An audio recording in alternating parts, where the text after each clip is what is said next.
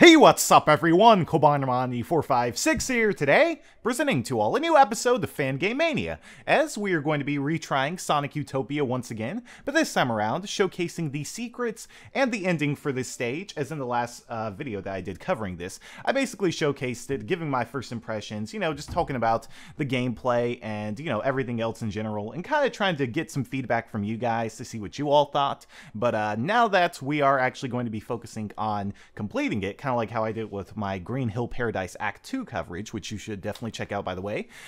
Leave a like down below if you're excited, as I'm actually going to be rendering this with cinematic motion blur, so it should look even more beautiful, but it's going to take a lot longer to render, so any feedback and support really helps out tremendously, whether it be a like or comment. But anyway, without any further ado, let's go ahead and get into this.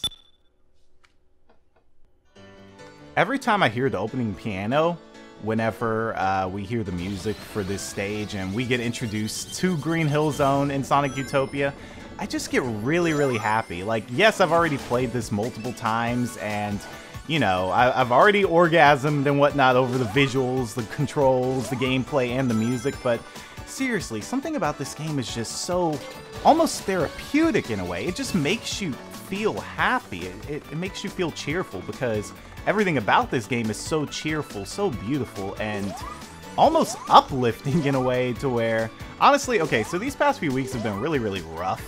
I've just kind of been really good at hiding it, and, I'm trying to, focus on uploading and whatnot. I really don't want stress or anything like that to affect my work anymore when it comes to YouTube, like I did over the past few months. But, I don't know, every time I play this game, I just get really happy. I forget about so much, and I get absorbed by it, because, I don't know, it's just so much fun. And I really wish we had more than just Green Hill Zone, but at the same time, I mean, we just gotta be patient. Maybe the developers will release something else very soon.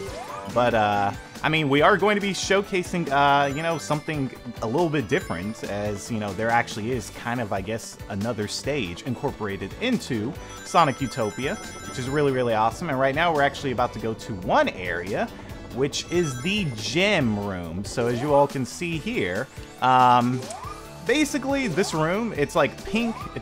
It's like made out of like quartz or something like that. Like, does anyone remember Quartz Quadrant from Sonic CD? And how, there are like a ton of gems and all that stuff all over the place. That's basically what this place is full of. It's just full of, gems. There's like there's a gem floor that you walk on. Like, everything is really awesome. And look at that. I love that curl right there. That curl is just so cool, man. Holy crap. All right. So how we get over here is, first off, see here, look at this. Look at this floor, man. It looks so good.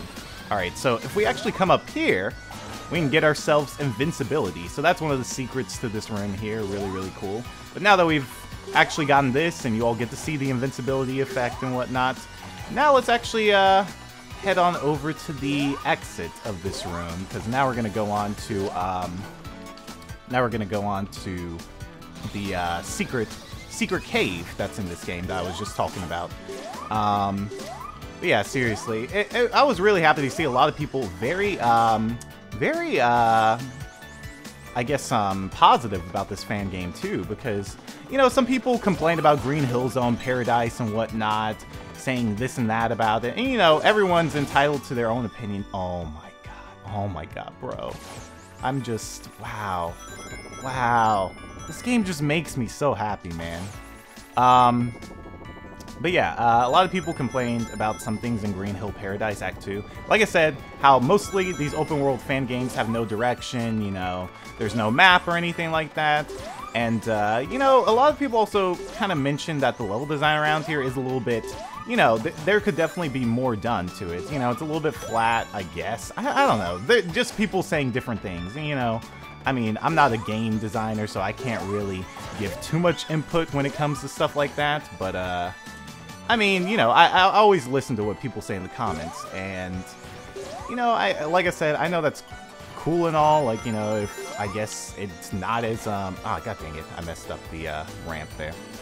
You know, it's not like the perfect Sonic experience, but like I said, these things give us ideas of what could be brought to Sonic in the future, and I feel like this right here is something that should definitely be, you know, something Sega should definitely consider. It's gotten so much publicity, Sega knows about it. It's like, there's definitely no chance that they don't know about this game at all, and I'm pretty sure they're eyeing, you know, reception for this game to see just what people actually think about it and what people are, you know, going to complain about, what people are going to praise about this game and whatnot. Because you look at Sonic Mania. I mean, Sonic Mania was basically a game created because, you know, the fans were, you know, like Christian Whitehead made better versions of Sega's own game. And, you know, they basically hired him on board. And look at that. Sega, like, it's obvious Sega definitely listens to their fans.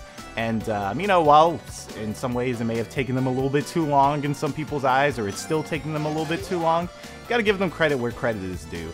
And I really hope, like I said, that Sega incorporates something like this in the future, like a sandbox kind of, you know, Sonic mode. Because we already get to see, like, you know, I don't know, like, I feel like the modern Sonic gameplay should definitely stick around. Like, that shouldn't change or anything like that at all. But, what is it? I'm trying to think. There's something else I was going to say. But, you know, open world Sonic should definitely be an option. It should be an option. It shouldn't be, like, something part of the story mode or anything like that. It should just be an option for people to really enjoy the controls of the game. Because, here's an example here. Does anyone ever, like Meteor Herd, has anyone ever just played Meteor Herd just to run through it? I know I have. I play that all the time just to run through it because I just love the atmosphere. I love the controls for Knuckles as a character. And, you know, I don't know. It's just so invigorating to be able to run around, go up super high, then be able to drill drive all the way to the bottom, and, you know, just have fun. I don't even try to treasure hunt most of the time when I'm in Meteor Herd. I just enjoy the controls and the movement of Knuckles as a character in that game. And right here we are in Labyrinth Zone. So yeah, this is the little secret for Sonic Utopia. Really, really awesome. And look at this beautiful water. You know, for once I'm actually tempted to kind of take a dive in the aquatic mine, even though this is Labyrinth Zone, but still, you know, it would take a lot more for me to be inclined to get into water in Labyrinth Zone. So feet, like, this is what is it? Mission complete. Mission complete. Sonic Utopia developers, because you made me do something that I thought was impossible, that I would never do. Alright, oh my god, spikes galore all over the place. Whoa, whoa. And right underwater we go. I love going underwater too. It's so pretty. Now, a lot of people have been asking me too, can you run on water in this game? I don't know. Let's test it out in just a second if we can. I don't see the option to test it out around here though, sadly. So I don't think that's going to be something we can do here. But, alright, checkpoint. And let's see. So I think the left-hand side, like, or where the cliffs are over there, that's the left. So, you know, we can't really... Which way are we going now? God dang it. I want to reach the goal. That's what I really, really, really want to do right now. But, thing is, I don't know where the goal is, so this is making it a little bit more difficult. Though I think... Okay, let's get up here. Let's at least get up here. Because also, I'm pretty sure we are running out of air. There we go. Alright. Well, we're going to figure out which way we need to go. Look at this. Wow, okay. I'm going to figure out which way we need to go. And if I have to do some edits, I definitely will, but, okay. We're going backwards now. Yeah, we're definitely going backwards. Alright, let's go. So I think one way to actually help you... Oh, god dang it. Ah, so close, man.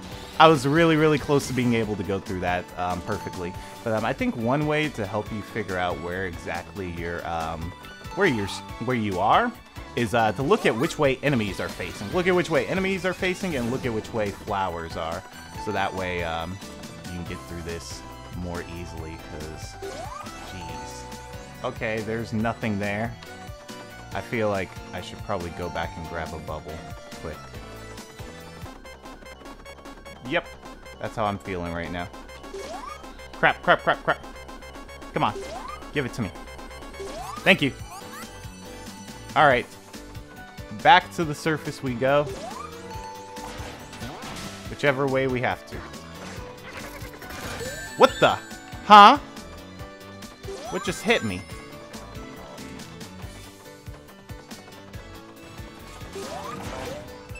Alright. Now let's try this again. Hopefully we can make it to the end, because I keep getting... Okay, here we go. Yeah.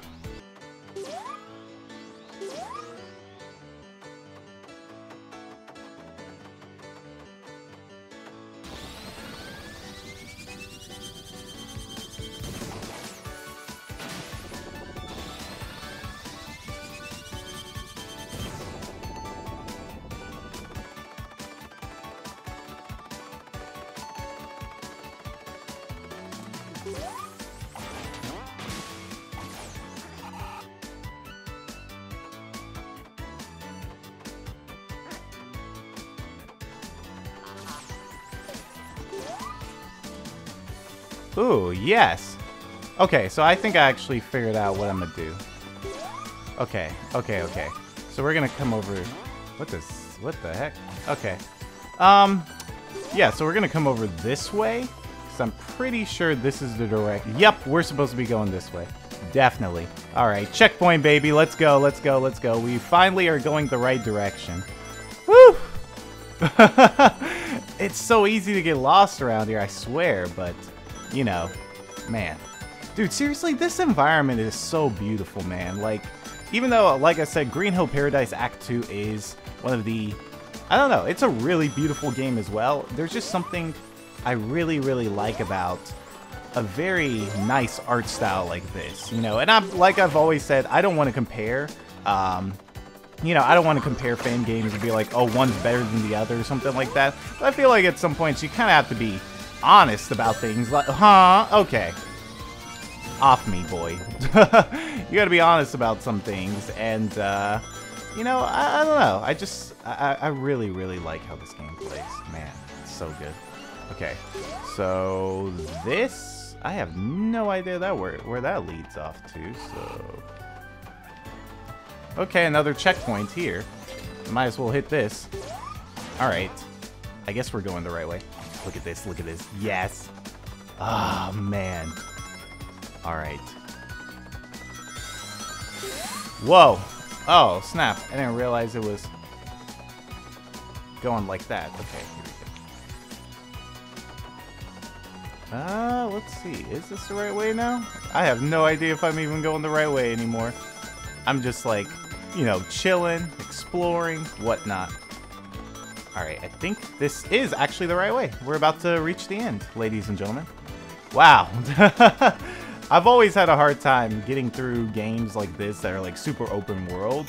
But there we go. We did it. We switched the little goal ending there with Classic Sonic, and that is it for Sonic Utopia. So thank you all so much for watching. If you did enjoy it, you know, like I said, make sure to hit that like button. It helps out tremendously. And leave a comment down below giving me your thoughts overall after playing the game for yourself. As, you know, I guess the last time when I did my video on it, you know, not many people had played it at the time because it had just come out. So, yeah. Anyway, would love to hear your feedback as always. Big thanks once again to the team for making this fan game such a brilliant, brilliant game. And, yeah. Thanks again. See you all. Have a good day. Peace, Republic of Quabandamites, and take care.